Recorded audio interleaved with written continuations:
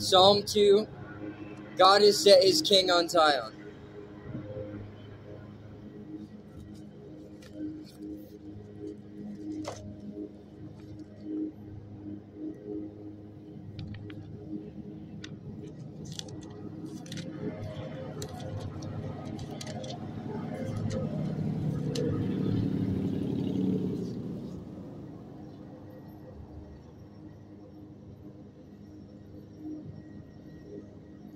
Why are the nations so angry?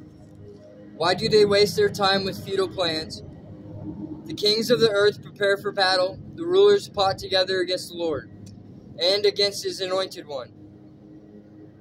Let us break their chains, they cry, and free ourselves from slavery to God. But the one who rules in heaven laughs.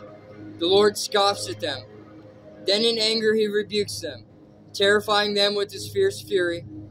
For the Lord declares, I have placed my chosen king on the throne in Jerusalem, on my holy mountain.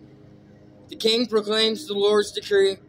The Lord said to me, You are my son, today I have become your father.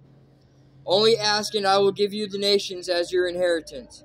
The whole earth is as your possession. You will break them with an iron rod and smash them like clay pots. Now then, you kings, act wisely.